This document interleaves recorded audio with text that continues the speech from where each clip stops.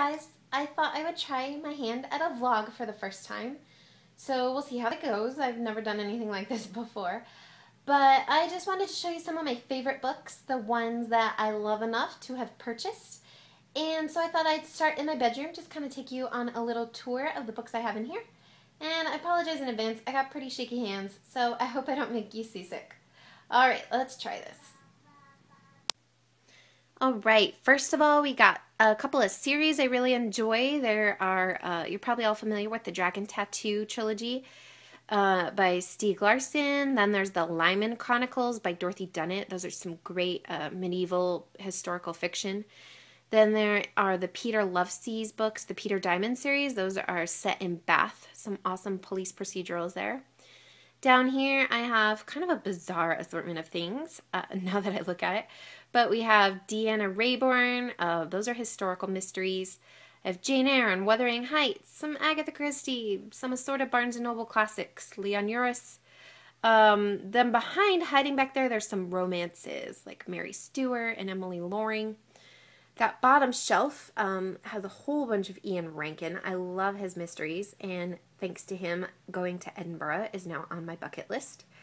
In the back row, I have a couple other mystery authors. There's some Håkan Nesser, a Scandinavian author. There's some Elizabeth Ironside, some Elizabeth Peters, and a lot of other stuff. This side is my favorite. There's a whole shelf of pretty Georgette Hayers because I compulsively buy them in used bookstores. I just can't help myself. And down a shelf, yep, you guessed it, more pretty Georgette Hayers. And also a bunch of old beat up paperback ones that I bought years ago in England and Wales. They're kind of falling apart, but I just love them, so I can't let them go. And then on the bottom, the back row, which you can't see, has some fantasy stuff.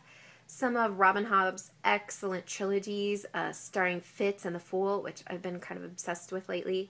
And also Naomi Novik's Temeraire series and some J.R.R. Tolkien.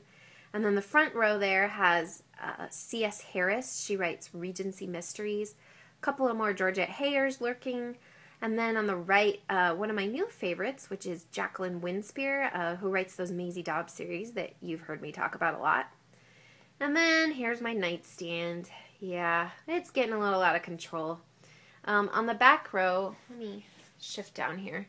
You can't really see, but there are some Bibles and Christian reference books that are actually organized.